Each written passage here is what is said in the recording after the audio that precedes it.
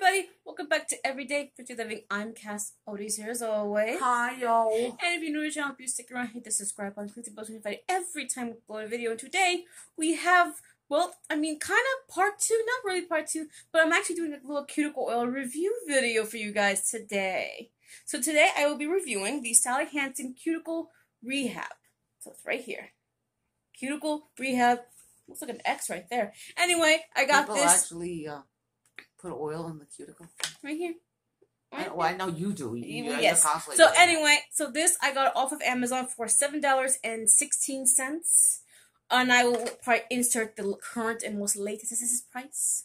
So you can get this pretty much anywhere. You can get this off of Amazon, Target, Walmart, Walgreens, Ulta, CVS. Basically anywhere that will sell a Sally Hansen product, you will find this. So this is very, very readily available.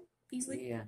So anyway, so this is supposed to help restore severe dry, ragged cuticles. That's what it says. So it's 6.8 milliliters, 0.29 fluid ounces. And it comes in a package like this with that type of gross applicator. Yes, I know, it's gotten really gross.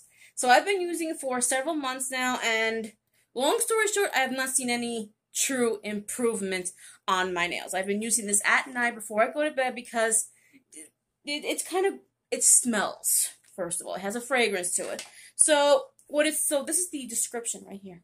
So it's a brush-on gel that rescues rundown cuticles and nails, and it is infused with vitamin E, a conditioning gel formula, smooths, softens, and helps restore the cuticles while helping to reduce nail breakage. Now, why would someone have rundown cuticles? I don't know what that means, rundown. Rundown? Do you pop out at parties? Are you unpopular? Run over? I don't know. So the results they say are supposed to have healthier looking, intensely moisturized, and smooth cuticles.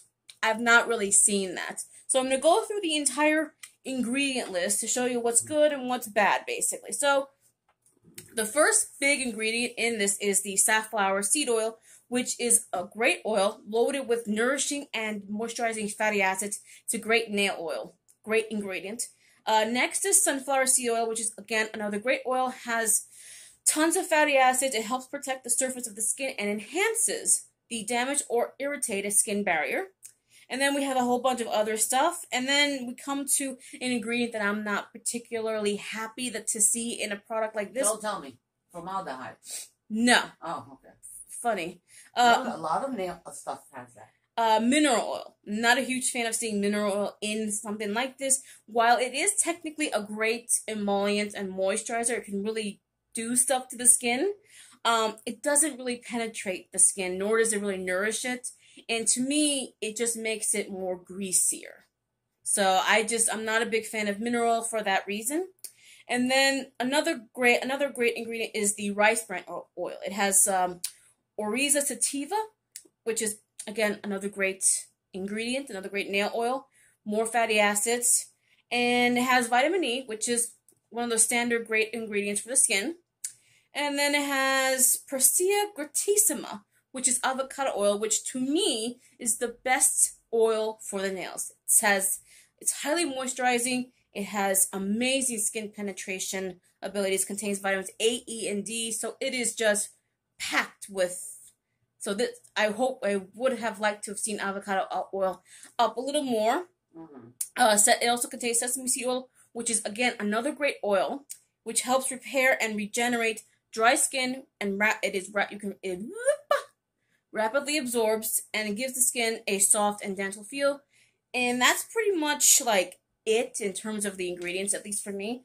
But it does contain fragrance. It does contain linalool, limonene, and it does contain jasmine flower extract and rosa alba flower extract. So it does contain a lot of fragrance. So that's the one drawback to an ingredient like this. So a lot of stuff is chemicals.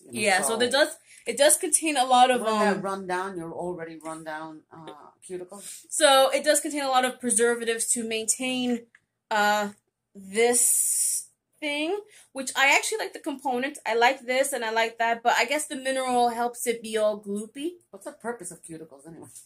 I don't know. It helps grow the nails out or something. It helps the nails out or something. No, you know. when I was a teenager in my 20s, Never once thought about my cuticles. Never. If I went to get a manicure or something, then I would notice that, hey, she's pushing back something there. But I never looked and go, oh, my cuticles are so dry. So, overall, it's not a product that I would recommend. I feel like whenever I use any type of product like this, especially with oils or anything, I always feel the need to keep replenishing. Like, keep doing it over and over and over and over and over. Like 20, 30 times a day. I don't know why. For some reason, I have issues, probably. Oh, yeah. Yeah.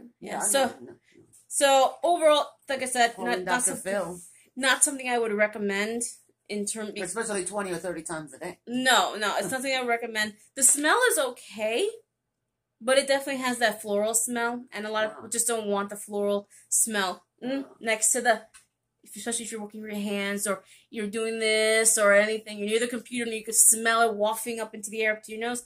Yeah, so. Yeah, you don't want it wafting. So that's it. I mean, it's an okay product. Not something I would recommend. Not something I would. This is definitely trying to say is that if anybody's looking for a good cuticle oil, don't use or this cream, that there are many more much better than this. So don't waste your money. Don't waste your money. Exactly what she said. There are better products out there. I'm sure there are, and I'm going to try and find them. But if you insist on wasting your money, then just send it to me. Okay? And that's it. So let me know down below, have you ever tried the Sally Hansen Cuticle Rehab? Did it work for you? Did it not work for you? Because I feel like when you start using products like this, you have to continuously use them probably for 6 to 8 to 10 months, even up to a year, to see any real change in the nails. So, who has the time? Who has the time for that?